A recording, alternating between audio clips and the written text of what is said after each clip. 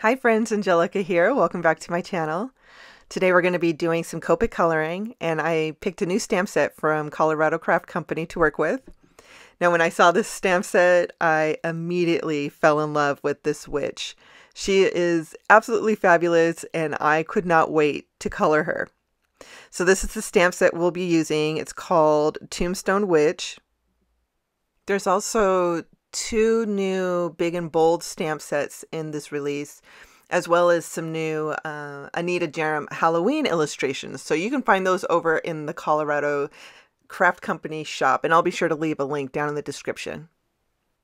We're going to jump right into this project. I've already stamped the witch onto Express It blending card with Pink Fresh Studio detail black ink.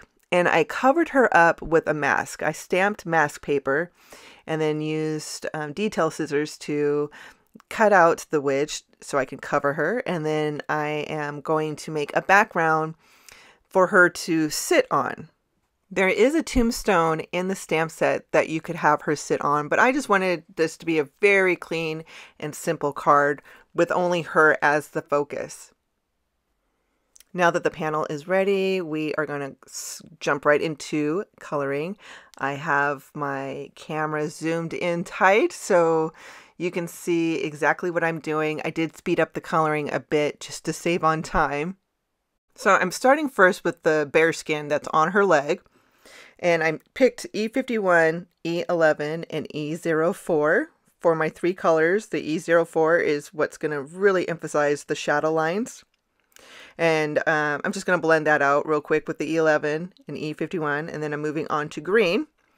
And for the greens, I used YG01 for my lightest green, and then G29 is my darkest green. So I wet the paper first with the lightest color, and this is going to just really help the ink spread out nicely because the paper is already wet. And I will work my way from the darkest color back to my lightest color. So after I used G29, I used YG17 to kind of blend the G29 out a little bit. And then I'm going to go over the YG17 with YG05. And I will finish it up with YG01 just to make sure all the colors have come together really nicely. I have some nice depth in the picture, some nice shadow lines, and I'm going to do the same with the top of her dress, starting again with the lightest color, then emphasizing where I really want some deep shadow lines with the G29, and working my way back to YG01.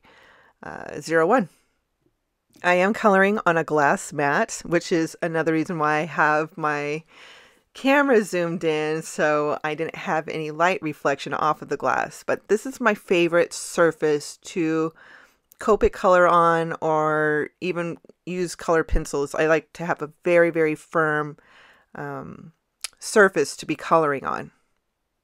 I'm loving the contrast of this green next to the purple background.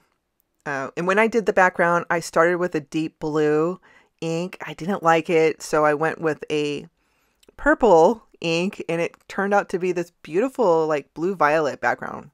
Perfect how the dye inks blended together. I wanted her to have orange and white stockings, so I picked E07, YR15, and YR12 for the orange combination. I love mixing warmer E or Earth Copic markers with YR markers for some really unique color combinations.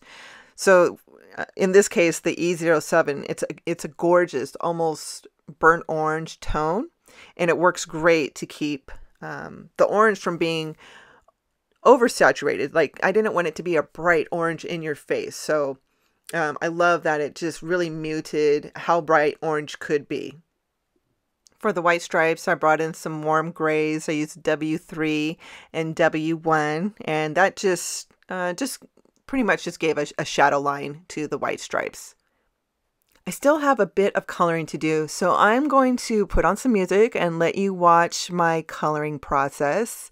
I picked out some Halloween music, so enjoy, and I'll be back when I'm done coloring.